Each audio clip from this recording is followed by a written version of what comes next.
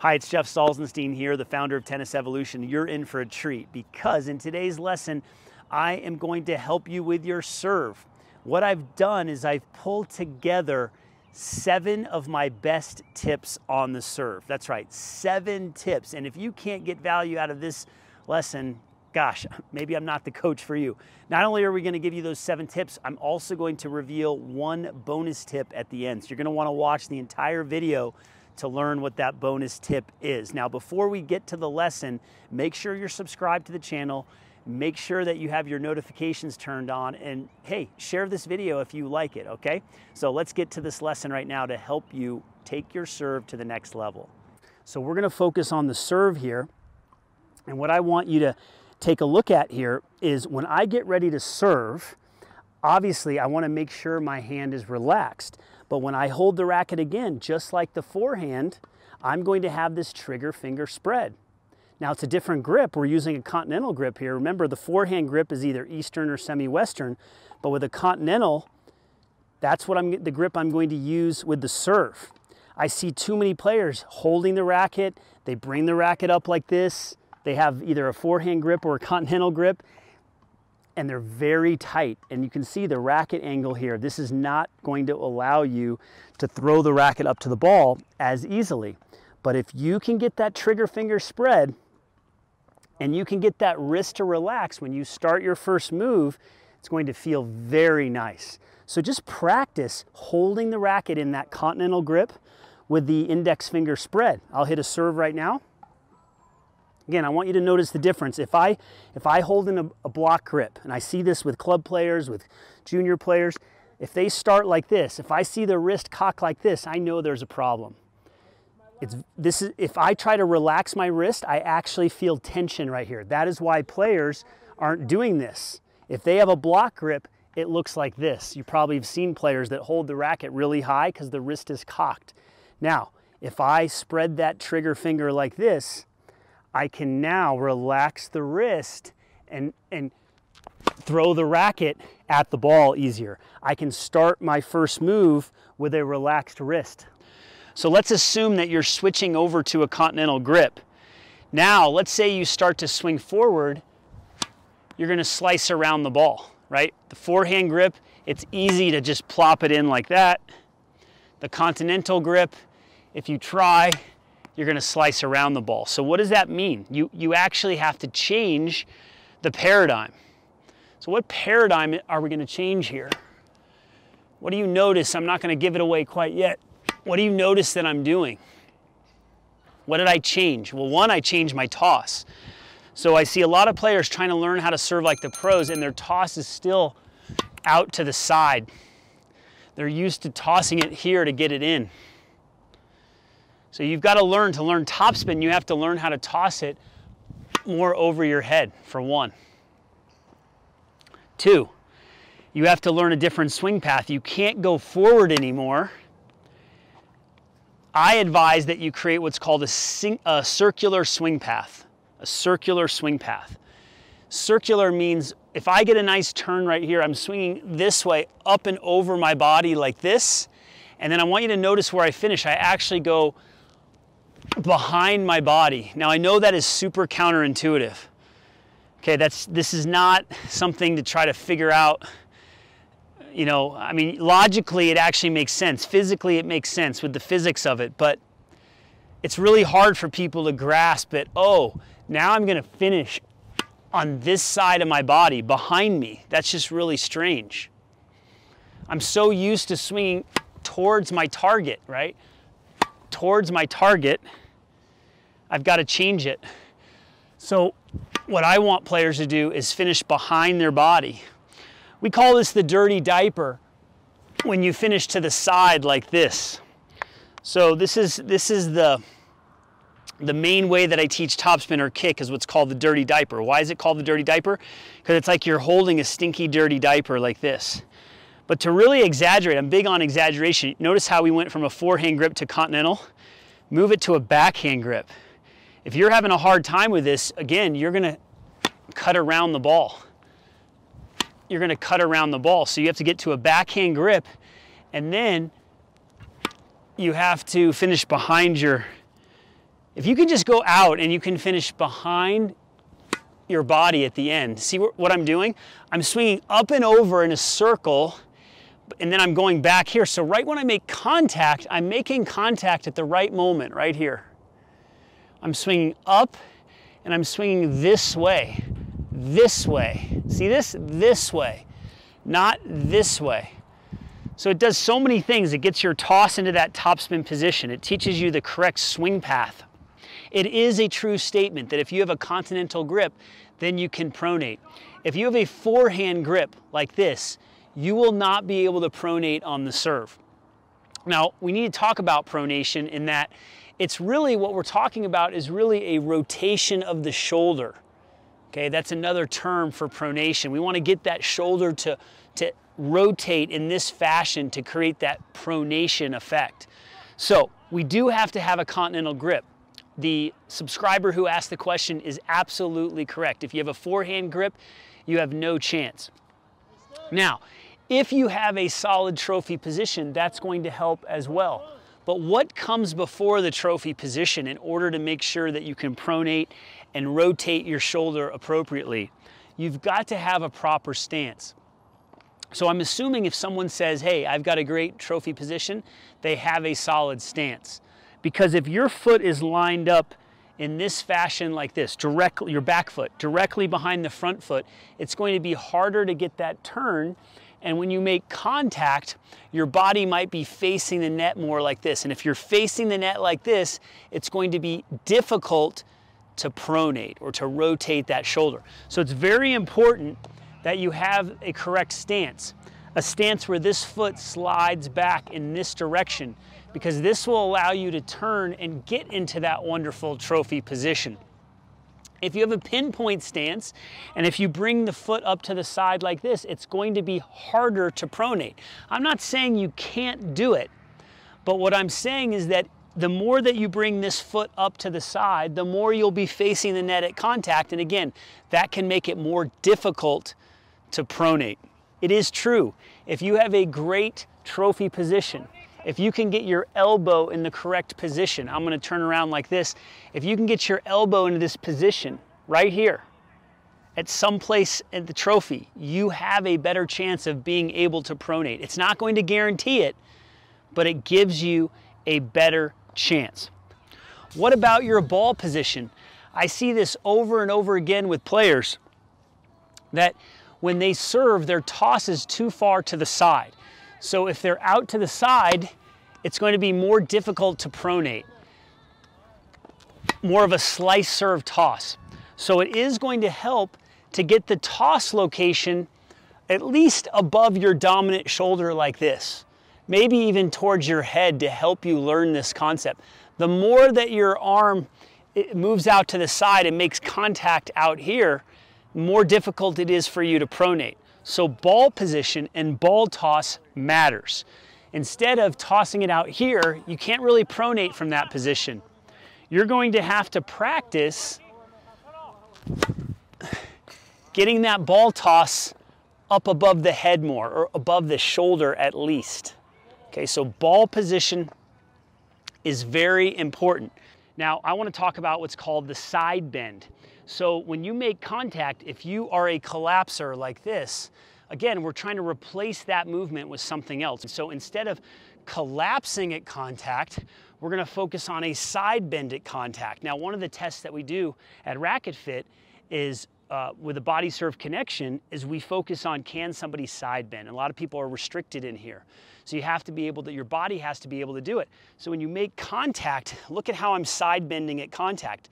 That's very different than hinging at the waist and bending over at contact. So what I think about doing is when I make contact, I am side bending into the ball. And when I side bend, that keeps me more sideways at contact. So you'll see right here, I'm side bending at contact. And so when I finish, I'm in this position. Recently, I made a video that talked about having a more extreme stance, if you will. In the video, I talked about having a stance, I'm just going to move over here for a moment, where you have your front foot parallel to the baseline and you turn out your back foot like this. So you're in a platform stance and you turn out. And so that's a stance, a platform stance that models Pete Sampras, arguably one of the greatest servers of all time. And the reason that we were talking about doing this stance is that not only does it give you more disguise, but it really helps you coil and turn. If you're having trouble coiling and turning like this, turning your back foot out will help a lot. And that is a great tip if you want more topspin and if you want more kick. But you know what? There's always pluses and minuses, pros and cons to certain stances and certain ways of serving. And so I want to present another argument against that stance, because the comment or the question that came to me is, hey, if I do that, should I also do it on this side of the court? So as a lefty, I'm on the ad court right now. As a righty, I would be on the deuce court. Should I have this stance, this extreme stance? And I'm going to say in most cases, no. So that means that your stance might vary from side to side, from deuce court to ad court. And this is why I say no. If you get into this extreme stance on this side of the court, you really might struggle hitting a wide slice serve, getting slice on your serve. So this stance is really set up to hit more topspin and more kick. So what I would advise you to do, most of you out there are not going to be able to do it. Heck, I struggle with it. When I was changing my serve at 28 years old, right before I broke the top 100 in the world, I had a platform stance. I brought my foot up. I switched to the platform to model Sampras, but when I tried to get as extreme as Sampras, my wide slice serve suffered. So I had to find a stance that was a little more moderate, not as extreme. So my advice to you is I would actually point this front foot a little bit more in the ad court as a lefty and the deuce court as a righty. And I would make sure this foot is more parallel. Now you can still turn, you can still have a great turn, but it's just not as extreme. And so what this is going to allow you to do is hit great slice serve. So I come up to the line and I start pointing this foot, and I'm not bringing this foot back and I'm not turning it out as much. So you'll see if I point it like this, now I can hit great wide slice serves, okay?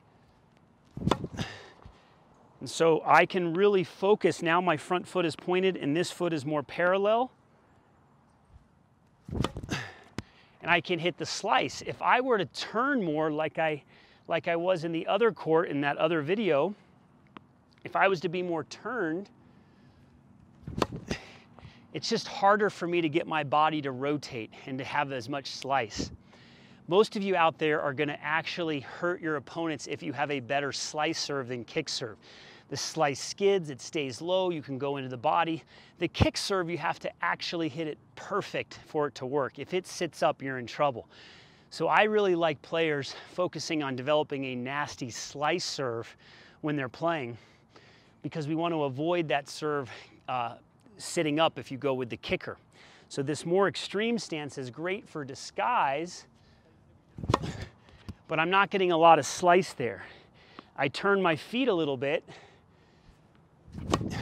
and even though I missed that well wide, you can see I have so much more slice on the serve. So what I see players doing when they're learning to serve, they want to move their back foot. So when they toss the ball, they move their back foot up right away. I see this move very often, and it's very inefficient. It's not a great way to serve. Some great servers have figured out how to do it and how to make it work for them. But when you're learning how to serve, or if you want to make your serve more efficient, I believe that you should work on loading your back leg better. And you should either use a platform or a pinpoint stance where you toss the ball and you load into your back leg like this before you jump off of both feet. You still are going to have weight on the front foot, but it's going to be more evenly distributed. If you move your back foot up like this, you still should be pushing off of your back foot. A lot of players just slide this foot up because they don't want to put any weight on their back leg. It's not that they don't want to, it's they don't know how, or their body doesn't like it. A lot of players struggle loading this back leg. So we want to break this habit of shifting to the front foot too early and bringing this foot up to the side. Coco Gauff, other servers, they like to move their foot up to the side like this. This is going to inhibit your shoulder turn and your coil and your ability to even disguise the serve the way that you want. So what you can do is you can put down a solid object like a brick, or in this case, a sandbag. So if you want to keep from moving the foot, you need a prop like this. If you find that you're having a hard time and you keep moving this back leg, if you can just set your stance where you want it to be, it's very simple, right? You just set your stance where you want it to be, and you're going to notice if you're going to want to move this foot, you're going to start kicking it. So what you want to do is get in your comfortable stance. So for me, this is a comfortable stance. So I'm going to do everything in my power not to move this foot. Okay? If I want to move the foot, if I'm tempted to move the foot, I'm going to want to pick it up, but I'm going to run right into the sandbag. Today we are going to talk about the pelvis, or the hips, and what people are not doing and what they should be doing if they want to develop a professional looking serve, a serve that is elite and that can keep improving. And so the biggest thing that I see with players trying to use their pelvis is that when they choose to bend their knees, they essentially squat. There's a lot of squatting and the butt is sticking out like this. When that happens, it creates an extra curve in the spine. We call this an S posture, so the curve is in the low back, and you don't want that when you serve. Now this is very different than going to the gym. Imagine going to the gym and squatting and shooting your hips back like this. That is not how you serve. So the squat in tennis is in a tennis serve is very different than a squat in the gym. You want to be squatting like this. Notice how my pelvis, or my pelvis is in a neutral position here as I bend my knees and go down. If I were squatting in a gym, I'd stick my butt back and sit back like this. Very different, right? It's almost like I'm sliding down a wall with a neutral spine like this. That's what you want to practice doing when you bend your knees on the serve. So when you prepare to serve, a lot of you out there, when you go to serve, you're bending your knees and then you're sticking your butt out. What you want to practice doing is tucking the tail. I call it tucking the tail. So you have a tail here and you're tucking the tail underneath like this. Another way to look at it is pretend that your pelvis is a water bucket. A bucket, I should say, with water in it. And if you stick your butt back like this, now the bucket is tilted this way and the water is spilling out forward. But if you bring the bucket back to neutral like this, now the water is not going to spill out. Now, final tip I want to give you today before you go. And this one doesn't always solve what happens at contact, but it can help you be aware of your posture when you finish your serve. And I call it hop 3 times. So when you serve and you land, if you can hop 3 times with great posture. So when you land, you can hop 3 times. See how tall I am when I land? Yes, you may be collapsed at contact, but then you can come right back up and stand up straight. So if you got a lot of value out of this lesson, make sure you smash the like button. I hope you're subscribed to the channel. If you're not, make sure you subscribe. Turn on those notifications so you can be updated on future lessons. And hey, thanks for your time today. Before you go, click the link below or somewhere in this video. We're going to give you a free serve training. We're actually going to share with you 3 amateur serve mistakes you could be making. I want you to avoid these mistakes. We're going to give you the solutions. We're going to help you take your game to the next level. So go ahead and click in the description below. There's a link there somewhere in this video. We'll see you at the next one.